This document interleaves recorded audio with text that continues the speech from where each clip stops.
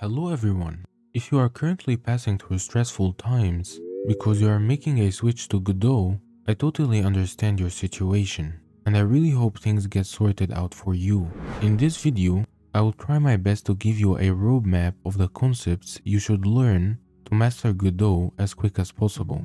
I hope you find it helpful. If you are new here, I make concise tutorials about Godot on this channel, and I have another channel called Jumbo Software that covers concepts in software like web dev and hopefully other software topics in the future. Okay, now let's start with the roadmap. There are 4 steps outlined in this roadmap. The very first step I recommend after downloading the engine is to get familiar with the UI.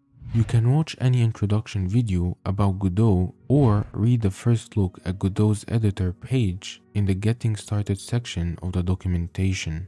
By the end of this step, you should know how to use the project manager, and you need to know the different screens like the scripting scene or the 2D screen. In general, you should be able to navigate through Godot's UI. This step should take you roughly less than 1 hour. The second step is where the real learning begins. In this step, you need to learn all the fundamental concepts of Godot. This includes concepts like nodes, scenes, signals, and the scene tree. Again, you can watch videos or you can read the step-by-step section and the overview of Godot's key concepts section in the documentation. I'm also working on a video that explains these concepts, and it should be released soon. By the end of this step, you should know what are scenes, nodes, signals, and the scene tree. You should also know what is instantiation and that nodes can inherit the properties of other nodes. I think this step could take you anywhere from 1 to 2 days, or even more, to be comfortable with these concepts. The third step is to select and practice a programming language. You can select C# or GDScript or another language like C++.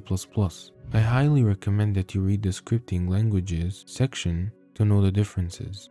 Any programming language you choose will be fine. To get started with a programming language, you can again search for videos, or you can read Creating Your First Script section in the documentation. By the end of this section, you should be familiar with virtual functions in Godot, and you should be able to read the API documentation. You don't need to know everything in the API docs.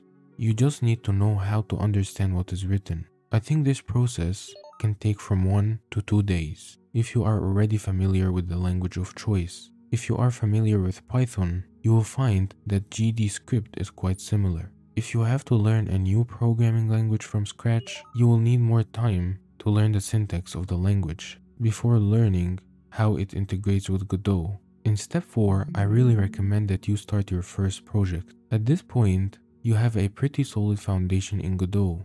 For the first project, I highly recommend that you follow along with a video tutorial or follow along with a 2D or 3D game in the documentation. As you are making your way through your first project, you will start learning other critical concepts like events, autoloads, animation, UI, tile maps, and more. This will depend on the project you are making, so try to choose a project that is similar to the concept you want to make. Depending on the project you choose, it could take anywhere from 1 day to 1 week. And that's it. After these 4 steps, I think you will be quite comfortable using Godot, and you will feel confident starting your own projects. That's all for this video. Thanks for watching, and see you in the next one.